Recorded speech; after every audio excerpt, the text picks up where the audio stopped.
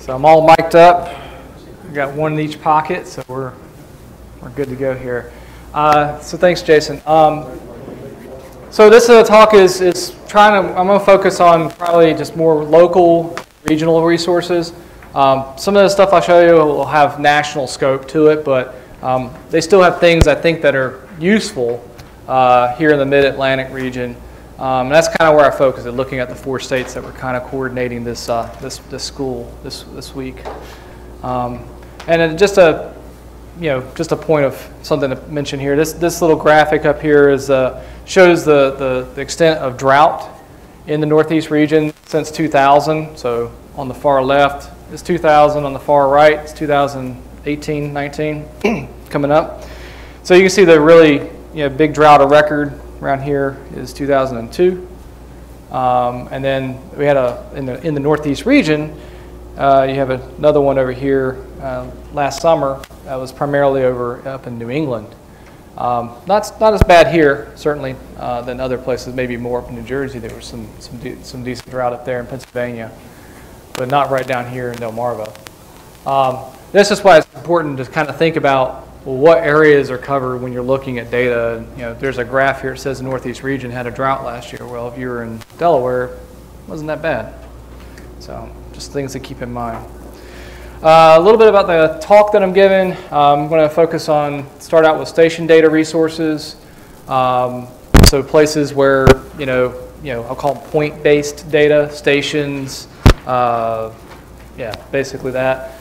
Ag-focused and crop-specific data products. These are more your applied, your applications, that kind of thing. But, they may be probabilities to disease risk. And then drought information, a few drought tools that I look at pretty regularly for various drought information and drought status. And then finally, a little bit on seasonal outlooks and some various predictive tools that I looked at for seasonal predictions. Station weather data. I think the one thing to kind of say about that is that there's basically a few options of what you can do to go out and get station data. I'm sure many of you probably go online. You want to find the nearest weather station to where you are and what the data are there. Some of you may even have your own weather stations, your own personal station, or you contract through a company for that service. Some people will have a service that estimates what the weather conditions are like. And then some people even have the combined option, right? You have your weather station on your farm, and then you maybe have somebody comes through and flies drones and looks at the stress on your fields or something like that. Maybe they walk through your field to the meter, and they provide you with some sort of output from that. So there's different ways you can go out and get that sort of station level weather data. In Delaware, which I'll go in a minute, we have a resource there that I don't, from what I know and what I've seen, it doesn't exist anywhere else in the Mid-Atlantic but Delaware. It's called DIOS, and so you can sometimes get reliable weather station data from locations within a few miles of where you live. More generally, there are a few different resources that are out there. The federal resources, and I guess what I'll say here is I'm focusing mostly on what I'll call free sources of weather station data. These are not, there's certainly some private options out there as well. There's the Cooperative Observer Network through the National Weather Service. This is the sort of the grandfather of them all as far as the weather station networks. They use these old cotton shelters, steam shelters. They're louvered to let airflow come in. They're white to reflect all the solar radiation and get a more true air temperature measurement inside the box. A lot of times they have a little 8-inch wide funnel, rain gauge, metal rain gauge about this high, not far from it. And this has been the sort of the classic way we've been taking weather station measurements for years, going back to the late 1800s. Even prior to that, with some of the forts that were popping up as the United States was expanding out west. There's been these kinds of station data collected. Our best weather records go back to basically the late 1800s around this region. There's some places farther up in New England, northeast, that have some data going back to 1870s even that are reliable and decent quality data. So that's the Cooperative Observer Network. Then around the 1990s, National Weather Service and the Federal Aviation Administration decided to put together automated stations. Electronics are becoming cheaper, you can miniaturize things, and so they have automated stations, primarily at airports. Some military bases have them as well.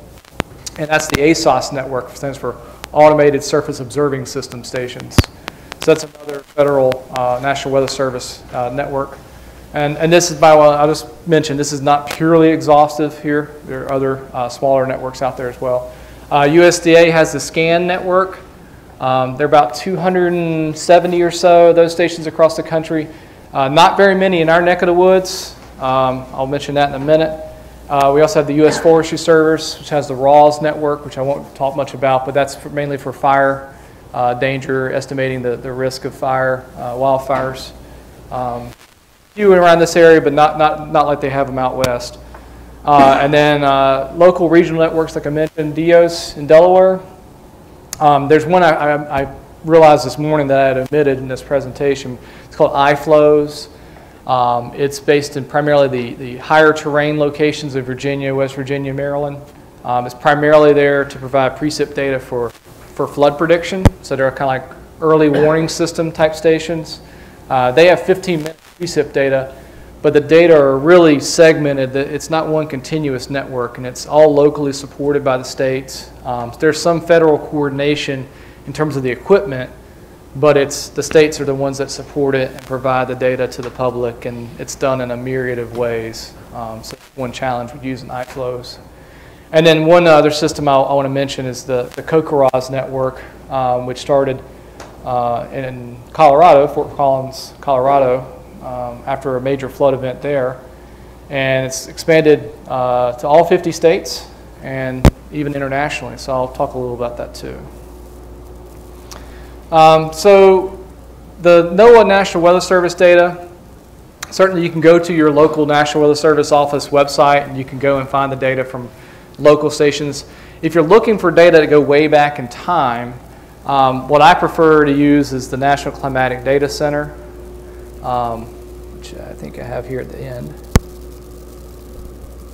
Yeah, I'm going to bounce, just a heads up, I'm going to be bouncing around between websites and the presentation, so you'll kind of see me like looking all over the place. But basically, you go to their website, you can go in there and look up data by daily summary. Let's see, daily summaries, summary of the month, summary of the year. They have normals data that you can look at in this system as well. If you really want to get radar data, most people don't. Most people just want to look at the picture. You can go in here as well. So there's a lot of data available through this one tool called Climate Data Online. CDO is what they call it. So you can, nice thing about daily summaries, you can go back and pick the daily summaries going back. Depending on the station, you can search for data for stations that only existed back in the 40s. Let's say you needed 30 years of data to kind of come up with some average condition of temperature, for instance. You can sort of subset that out in here and search for it and then see what stations are available. And the search capability is really simple. I mean, you can just put in, I don't know, if I can type, Georgetown, Delaware. And then the map will pop up and show you, it's probably going to show me locations that anything that has Georgetown in it, so it's going to give me locations in other states. Slow load. Everybody's using the Wi-Fi right now, right? It's all right. So you can see all the different locations. This is it also lists them over here on the left-hand side. Sussex County Airport, right here since 1945. We also had down at the Carville Research Center, we had a long-time weather station there that actually went back. It's not showing up in here, but it goes way back to like the 1940s and 30s.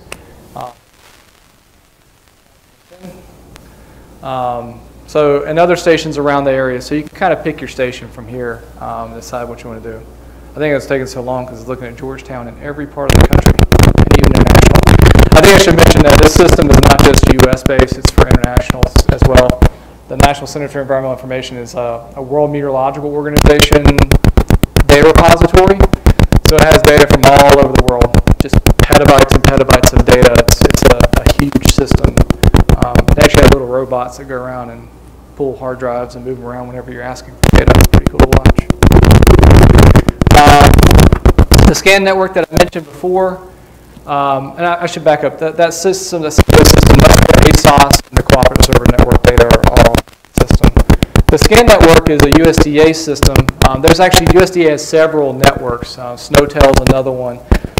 And a lot of what they're focused on is on water resource availability, mainly out west. The SCAN network is primarily, I would say, west of the Mississippi system, with some in the upper Midwest.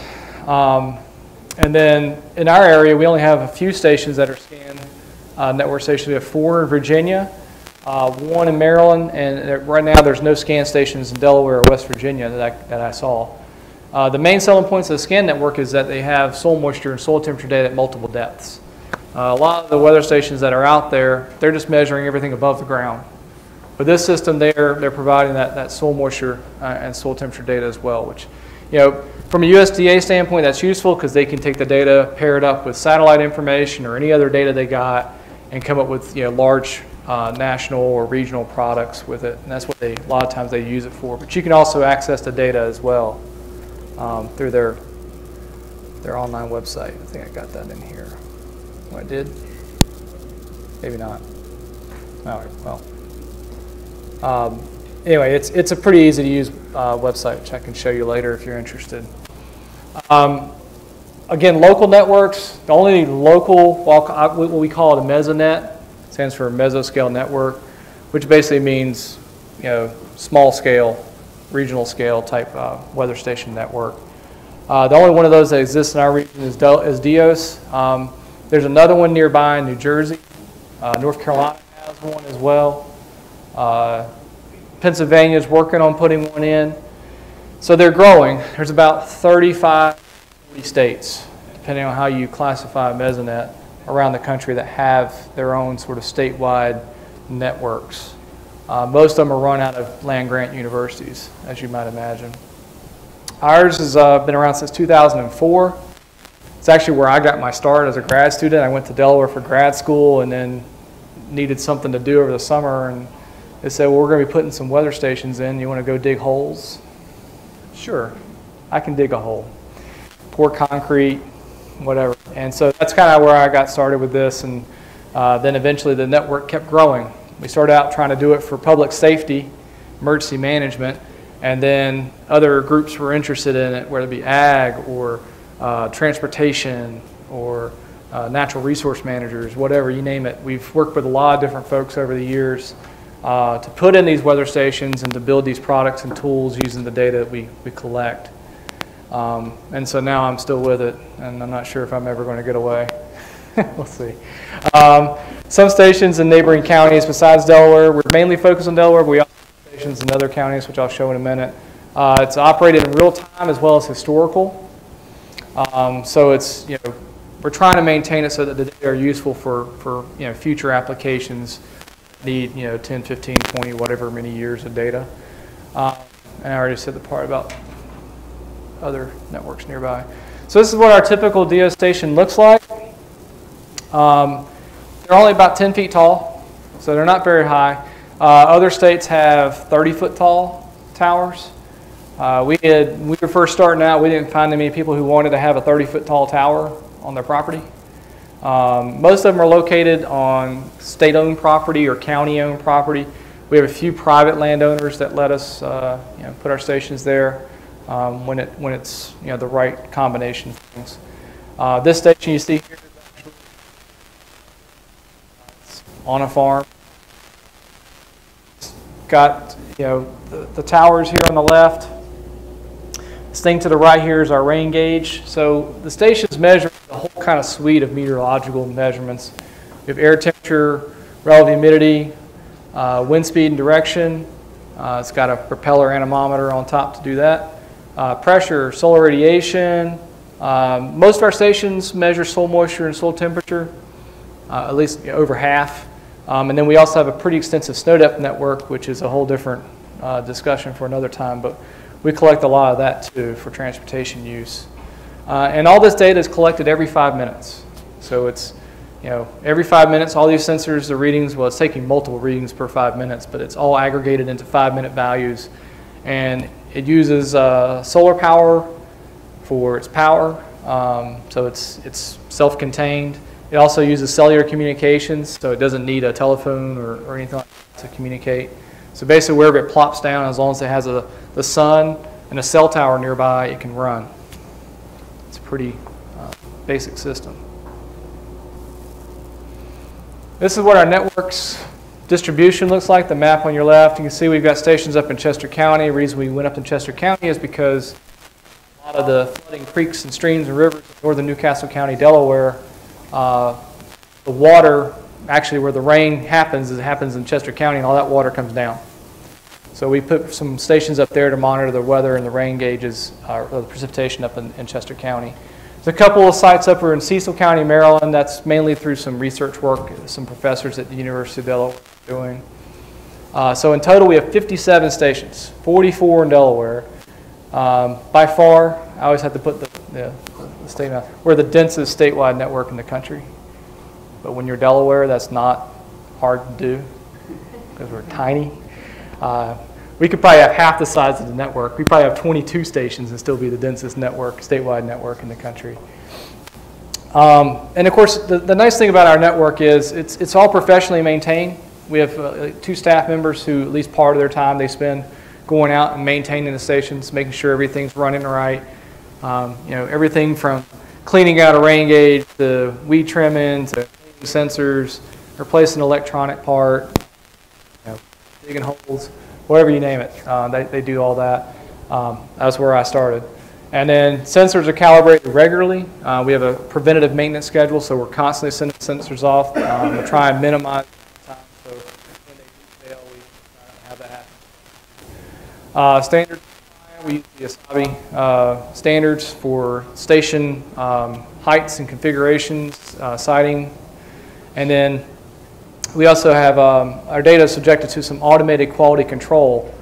We try to minimize the amount of bad data to get out and use in the various products and tools that we have that leverage this data. And then since 2015, we've had somebody on staff that's regularly looks for suspicious data and quality controls that, to gauge how good or bad it is. So it's been a growing and evolving network over time. So on our website, yeah. How many people is it taking to run all that? To run the network, you're probably only talking about maybe 2 or 3 people, because you got people going out and doing it, but you also got the computers and all that kind of stuff that run the website and provide the data and that side of things. But we've got more than that on staff because we do a lot of other research applications and stuff. We have 7 total in our center. Oh, wrong way. So if you've ever, I don't know if you've ever been to our website, but this is what it looks like when you come to it. Shows you a temperature maps. You can also pick other maps here if you're interested. Since it's been raining, you can look at how much rain we've gotten in different places. You can certainly click on the individual locations, and you can see what yesterday's data were. It started raining obviously yesterday around 6 o'clock in the evening, so we got some rain yesterday. You can also, a lot of websites have these, but we bring in radar data, so you can look at the radar and see where there's rain. Oh, I guess we aren't completely done with the rain. Oh, maybe that's falling apart. Okay, I haven't looked at the radar in a while.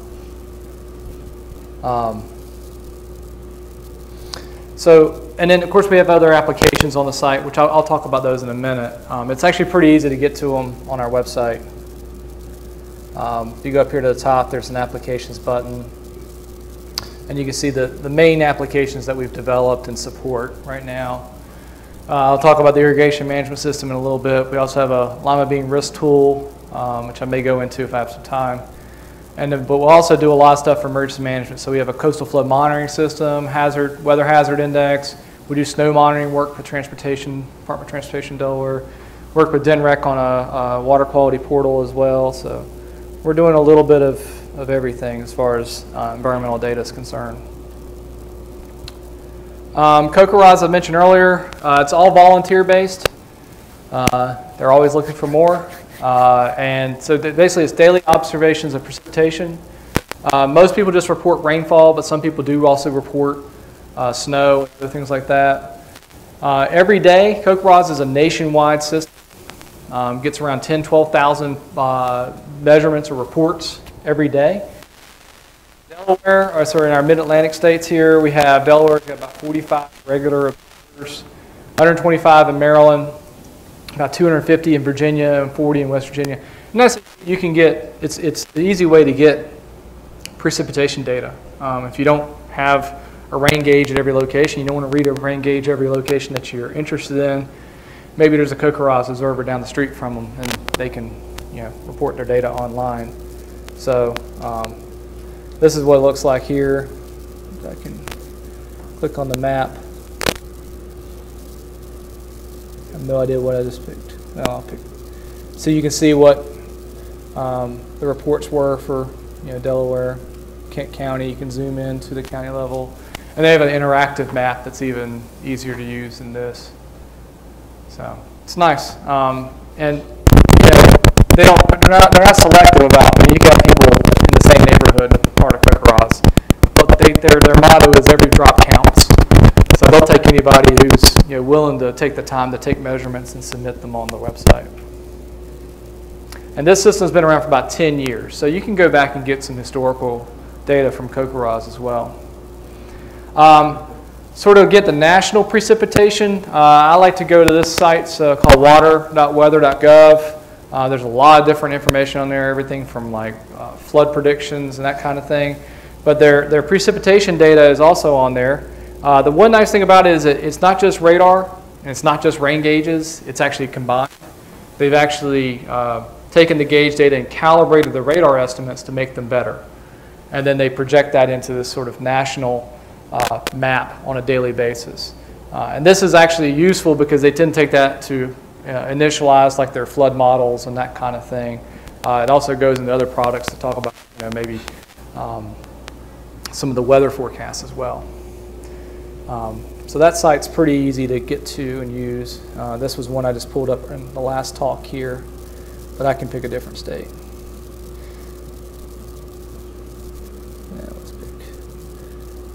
Let's pick Maryland. And so once it refreshes, maybe it will refresh. I don't know. Oh yes, it is refreshing very slowly here. So you can come back and for any particular day since like 2005, you can come and look at the national map of precipitation, or you can zoom into a particular location that you're interested in and see how much rain fell.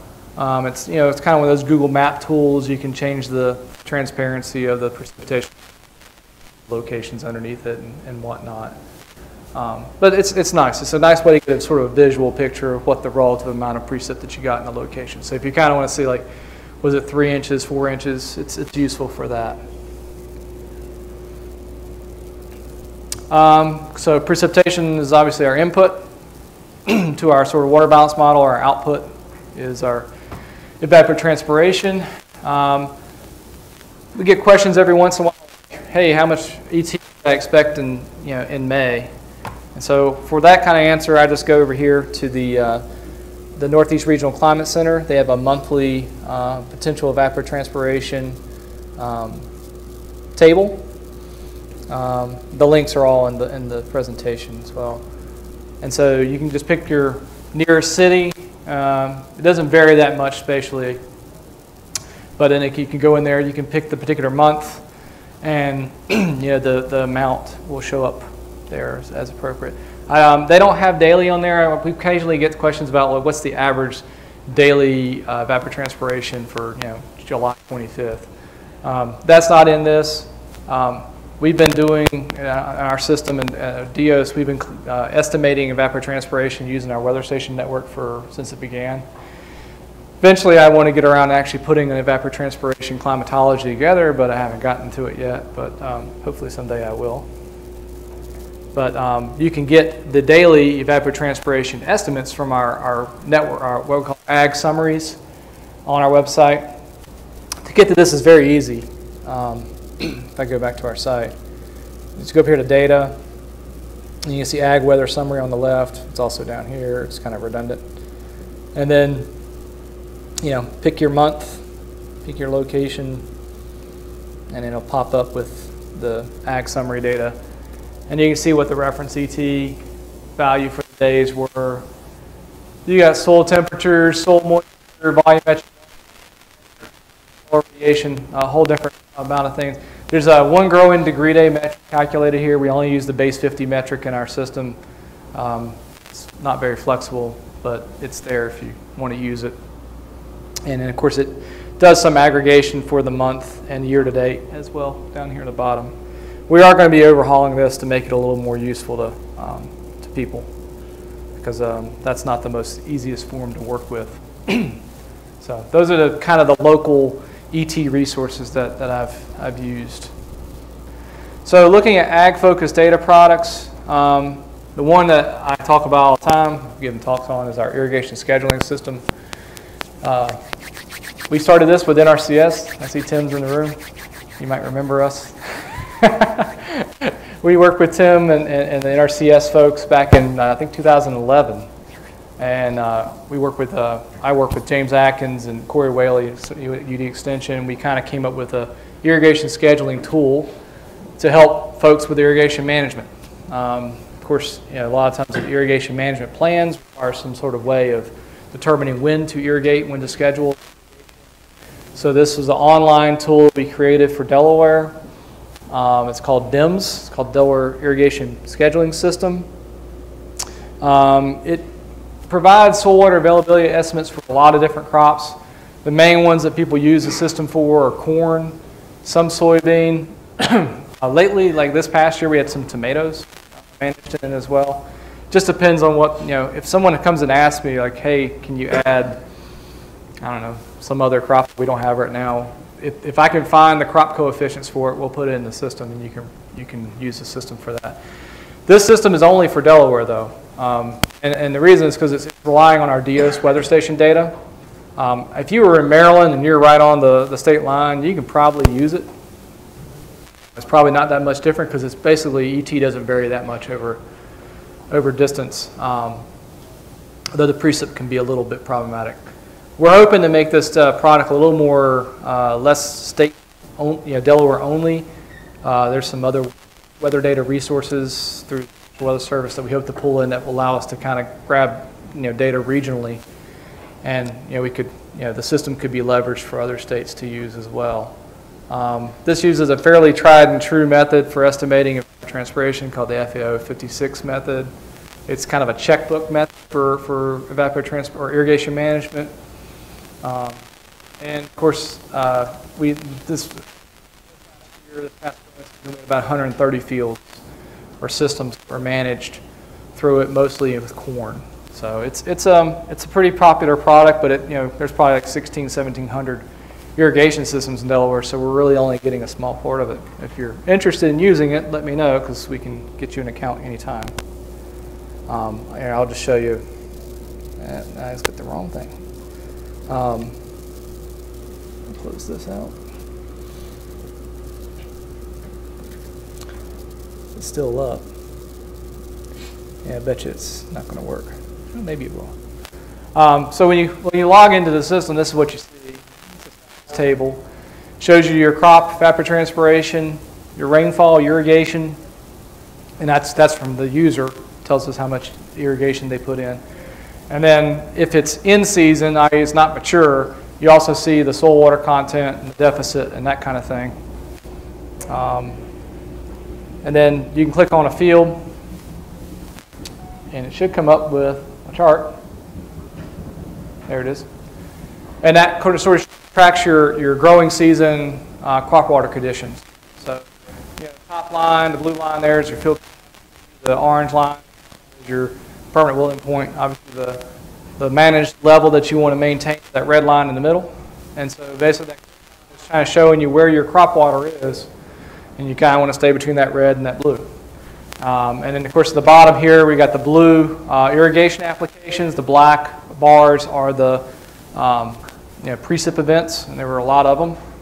And this, I'll just mind you, that this was a phony station, a phony field that I put in. That's why it starts in January. I don't think anybody planted corn back in January, at least not around here. So that's how that system works, and it's really easy to actually, I should go back and to add fields to it. You just kind of have to put in a name, crop type, emergent state, and then if you scroll down here, you can just select a spot on the map, and that's it. Click submit, adds your field, and then the system every day will update with whatever the crop water conditions are for that field. You don't have to input weather data or any of that kind of stuff. USDA plant hardiness zone maps. I think most people have probably seen these. These are always useful tools when someone starts looking at what will grow where. This one's, I think the last time these were done, it's been a while. So I think probably they're due for an update here pretty soon, the way our climate data are going as far as the refresh. I think normals are coming up probably pretty soon too. And then you've got, this is one for Virginia, or sorry, for Maryland and DC, just showing the kind of the range of, temperatures from one place to another. You got your coldest temperatures, of course, out in your higher elevations to the west. So these are always nice. They're all based off the average annual minimum temperatures, basically the coldest average minimum temperatures. So, basically what will and won't grow in these different zones. It's always a nice reference. For freezing, freeze conditions, one of the groups I really like their data is, our product is the Midwest Regional Climate Center called the VIP's Vegetation Impact Program. They created this product. It actually goes all across the country, not just in the Midwest. They have a few different tools here. They have the chilling hours. They accumulate chilling hours if you're looking at chilling hour information. They also have this freeze map, which shows you when freezes occurred. It's right here. I just had this up earlier. So these different colorations you see here correspond to certain days that the freeze or whatever the threshold. In this case, 32. But if you were looking at say 28 degrees, it'll show you where 28 degrees threshold's been reached for the current year. You can also look back and see how how we typically, what the typical first freezes are, first time we hit 28, or first time we hit 32 in this product too, and you can do it pretty much anywhere in the United States. So it's a really nice tool for looking at frost and freeze, first and last freeze information. Like I said before, they have chilling hours. They also have a stress degree day product based on 86 degrees, based on the number of hours or days, temperature values above 86 and whether that's putting stress on crops. So it's a pretty nice little tool they have there too. Soil temperature data, we get asked about this from time to time. In our work, we have about 30 locations that have soil temperature at 2 inches deep. So it's good for some planting applications. I know that some folks do watch it to see when we reach certain temperatures in the soil and adjust their planting times based on that. So that's a pretty easy tool to get to. It's through our network summary. You can get to it through the ag summaries I showed you earlier to kind of look back at how the soil temperatures have been trending for a particular month. But you can also see what the current soil temperatures are out there just by going into our network summary tool on our site. And you can just click on the map and see them. It varies from about 48 in Newark to about 55 in Gumboro. So there's some variability, certainly from location to location, but generally it tracks your sort of typical north-south temperature gradient that we have in Delaware. And then another one that's really useful is up at Cornell through the Northeast Regional Climate Center. That's not it. This is their 2-inch soil temperature map for the whole Northeast region. And it just kind of gives you a general sense of what the soil temperatures look like across the whole area here. And it shows the same sort of pattern that we just saw on our DO site as well. Another tool that they have that I really like is their climate smart farming. So we get asked a lot of times for growing degree data. And I'll be honest with you, our DO's website is not very useful for that. It's not very flexible. But the folks at Cornell, through this Climate Smart Farming app, they came up with one. If I can find it. Yeah, well, that's the Apple Freeze tool. Growing degree days on their Climate Smart Farming website. And so basically you pick the location, you pick your date, and then you can adjust the base. So, obviously different pest applications, different heating units and everything are based on different base levels. So you can pick your base, if you're interested, I don't know, 40 degrees. And it will readjust the count and show you on the chart here. The other nice thing about their little tool here is they give you a graphic showing with first and last dates of freezes for Salisbury, Maryland. I think they need to do a little QC because I don't buy this one in July. That'd be pretty extreme, wouldn't it? Maybe they're predicting here. I don't know. So it's interesting, but the data's all right there. That's pulled from their system, and it's a nice tool. It just kind of lets you kind of be flexible about how you pick your growing degree day calculations. This site also has tools for apple stage freeze probability. So depending on what your stage is and your location, they sort of predict what the stage of your apple crop is, and then knowing that stage, they sort of show you what the critical freeze level is for that. So whether it's petals or whatever, and what the probability of your freezing temperatures reaching below that point. 50% damage is sort of the threshold they use. So it's a nice tool. They also have a great hardiness tool, which I'm not too familiar with. But they have some nice tools on that site.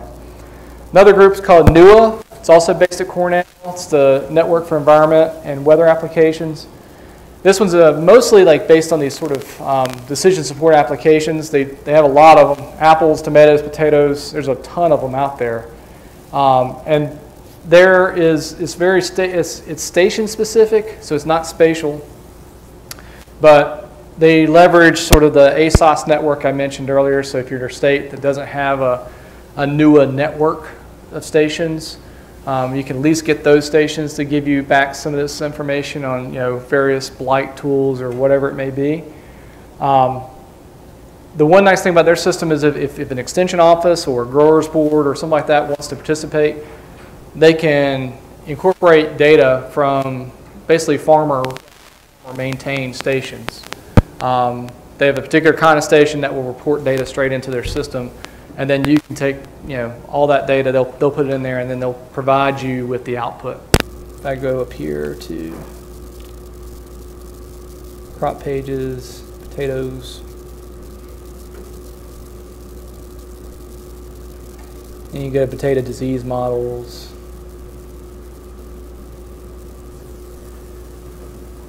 And it eventually works. There it goes.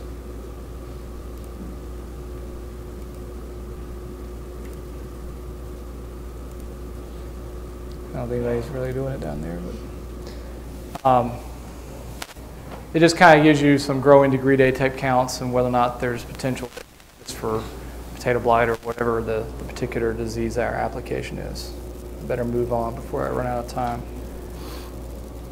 If you have a turf farm, the Northeast Regional Climate Center has a website specifically dedicated to turf applications.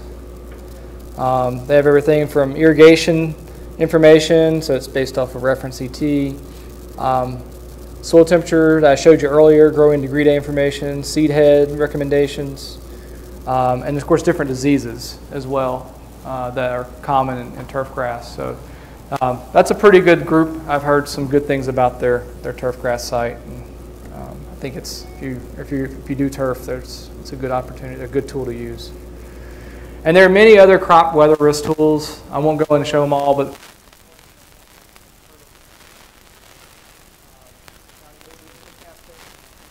called IPM Pipe, and that's basically NC State. They not only provide showing you the locations where downy mildew has been reported. It shows it at the county level, not at the local.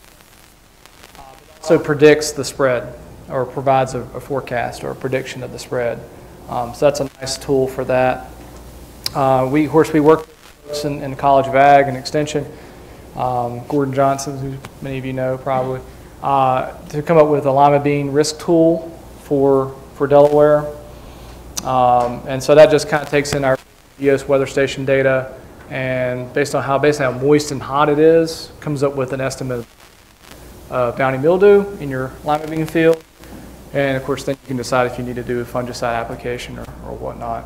And then last one is we poured our data from DEOS into the wheat scab model up at Penn State University. So if you use that tool and you're in Delaware, you're actually using DEOS station data for the head blight prediction for that.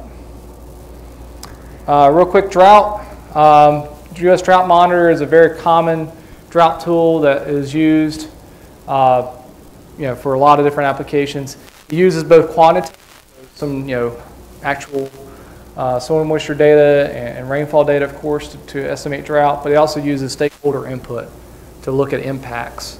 And so all that information goes into Drought Monitor, and then multiple federal agencies kind of share that duty of sort of putting that map together every week.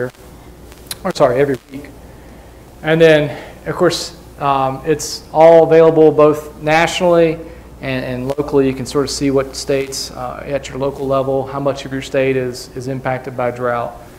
This obviously has implications for a lot of different issues when it comes to farm and disaster and that kind of thing.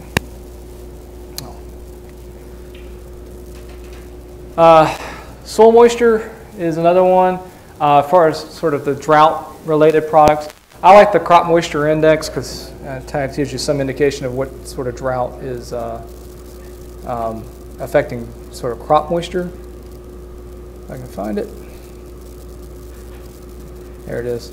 This is from the Climate Prediction Center. And the funny regions you see up there, those are called climate divisions. It's not a normal region. But you can go in there and you see the different places where you've got excess moisture or surplus, or where you have deficits in soil moisture. And that's all based off of in situ data on the ground, but also from satellite information as well. And then the last is the ag and drought. This is a nice little tool. It shows you the sort of the location of various commodities. It's very limited commodities. It only does like forage crops, cattle, dairy, some swine production. And it shows you the location of those commodities relative to drought. So it just kind of gives you a sense of how drought might be affecting certain commodity groups. So the dark green areas are like the areas where it's intensive production, the more sparse productions in the more brown areas. And then the hatched red areas, that shows you where the high droughts, usually I think D2 or higher is projected on there. And then finally, seasonal predictions. Basically, these are different sites, different places where you get climate prediction information from. Climate Prediction Center. The Euro model has another one. Columbia University has a good seasonal outlooks. And they do things not just, whether you're going to be wetter than normal or drier than normal or whatnot. They also do things like El Nino predictions and other sort of large-scale weather phenomena to sort of show why we're going to be warm or wet or whatever. Then the last two things is if you haven't interacted with your state climate office in your state and you need climate or weather information, please contact them because that's what they're there for. We serve our citizens, we serve our businesses and industries in our state. Any weather climate information you need, contact us and let us know. We'll get it to you. These are just a list of the climate offices in the various states that were part of this crop school. So,